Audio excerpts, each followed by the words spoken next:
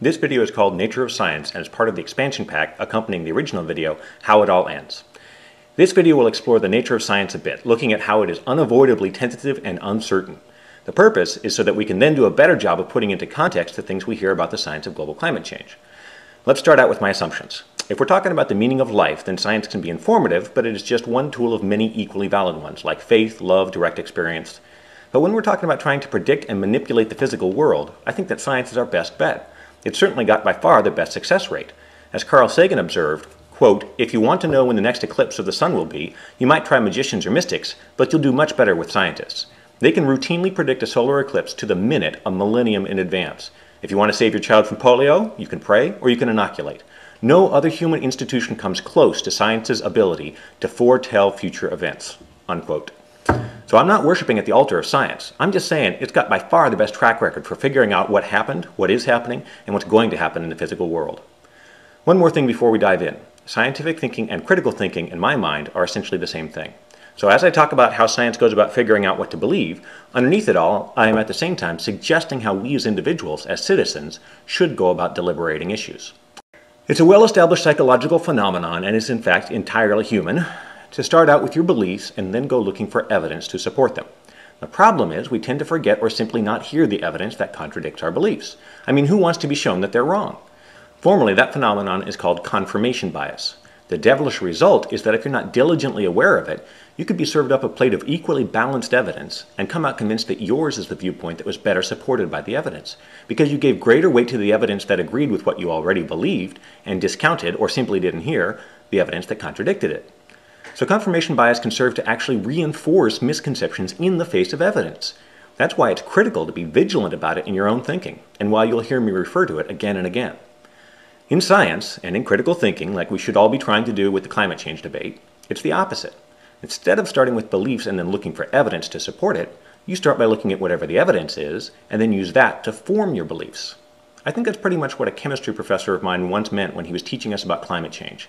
He said, "Get informed and let it change you." That's sort of the nutshell of how a good scientist might go about advocating for something. He doesn't tell you what to believe. He just reminds you, start with the evidence and move to belief instead of the other way around. "That's exactly what I've been saying!" I can hear the shouting in my head right now from some online commenters who've latched onto my previous videos about climate change. "Why don't we just go with the facts?" Hey, sounds good to me. Simple, right? Just go with the facts? The sticky part is determining what exactly are the facts. Here's my example. I'll give a series of increasingly complex statements, and you think about at what point we can no longer simply agree that it's a fact, and instead have to do some interpreting. I have a candle sitting in front of me. Obvious fact. The candle is burning. Hopefully you can see that on low resolution, so reasonable fact. I'm sitting in a chair. Well, here you might ask for some more evidence before you pronounce a fact, because you can't see it. So how about I show you? Okay, with a little checking, fact.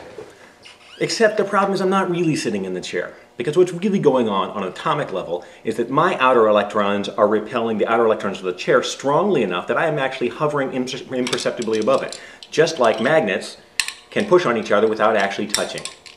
Okay. Don't be such a dork, you say. Some things are just obvious. You're being tricky. Some things are just obvious. Well, one of my favorite quotes about that, being obvious that is, comes from Buckminster Fuller. In fact, my students have to walk underneath the quote to get into my room. He said, "Everything you learned about the universe as obvious becomes less and less obvious as you begin to study it." And Galileo said, "The truth can sometimes be deceptive." I once looked down from the mast of a ship departing harbor and thought, "Look there, the shore is moving." This becomes a central point, because while we may all agree that for all intents and purposes I am sitting in this chair, when we shout at each other about whether the globe is warming or not, it turns out both claims are subject to the same question. How are we to decide whether something is a fact or not? It's not always as clear-cut as we'd like. This may seem like splitting hairs, but it becomes kind of important if you have a question about a complex system or a really important issue, like, gee, is that asteroid going to hit the Earth or barely miss? Is this case of bird flu a human-to-human transmission or not? Is the globe warming or not? Are we the ones doing it or not? Sophistry, you cry. We can just look at the evidence. Well, problem is, evidence still needs to be interpreted, which can be done poorly or skillfully. You see webbed foot tracks in the hall, come across a shimmery green feather, and hear a quacking sound. You conclude that there must have been a mallard duck who recently went by. It's obvious based on the evidence. But is it possible it's actually a kind of duck you've never seen before? And had you been better trained as an ornithologist, you would have known that the green was slightly the wrong hue for a mallard and the tracks a little too big? Interpreting evidence well takes skill, training, and experience. You wouldn't propose lowering prescription drug costs by hiring my high school chemistry students instead of people with PhDs to research the drugs, would you? They both look at the same printouts from the same machines. They both look at the same evidence. Whose interpretation of the evidence are you going to trust? Well, then let me do it myself, you say. Go for it. But then don't be expecting me to accept your drugs, which is the case with climate change since it's global, which means you're not the only one affected by your decision. I'll stick with the professionals, thanks. Here's an example I often give my students. I tell them that we're going to get creamed in Friday night's football game because, have they heard? The opposing side's offensive line has an average weight of just over 300 pounds. That usually worries them, and then I tell them that the linemen weigh 110 pounds, 103 pounds, 98 pounds, 97 pounds, and 1,120 pounds.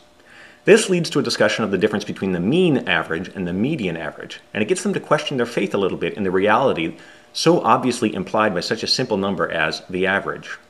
If something as simple as the average can be so tricky, how come we're okay with Joe Schmoes like you and I doing armchair analysis of climate science, one of the most complex topics in human history, instead of leaving it up to the scientists? Why does evidence need expertise to interpret? Well, because things are almost always way more complicated than they seem. I once cornered a Yale University particle physicist at a wedding reception, because even though I teach physics and chemistry, I've always got some questions myself and no one around to answer them. Anyway, I asked him how big an electron really is. I'd been wanting to know for a while, so I was determined to get a solid answer. Well, an hour and several diagram-covered napkins later, I finally got him to grudgingly assent to a single-sentence answer that we'd negotiated like it was a UN treaty. Turns out the deeper you go, or the bigger the system, like climate, the less accessible the evidence is to easy interpretation. Fair warning, if you're an expert in some field of the physical sciences, you'll probably want to avoid me at parties. Yeah, but not everything is as complex as climate, you say. You're right. Some things are simpler, like 1 + 1 = 2. Here's Bertrand Russell and Alfred North Whitehead's proof of that self-evident mathematical statement. This is part of why all science is inherently uncertain and tentative, because the world is tremendously complex. So how do we get any answers? Well, you delve as far into the complexity as you need to for your purposes, and then you quit, or as far as you can get with your measuring instruments, and then you quit, and then you make an explicit statement of how close you think you probably got to the true value, acknowledging that you'll never get there. The goal, of course, is to make that uncertainty as small as possible. There's a couple of basic ways of doing that. The first is to be very careful about what biases or preconceived notions the scientist brings to the table. The scientist Konrad Lorenz summed up that duty when he wrote, quote, "It is a good morning exercise for a research scientist to discard a pet hypothesis every day before breakfast." End quote. Why? Because if you aren't aware of your preconceived notions, then you are susceptible to the trap of confirmation bias, starting with belief and then looking for evidence rather than the other way around.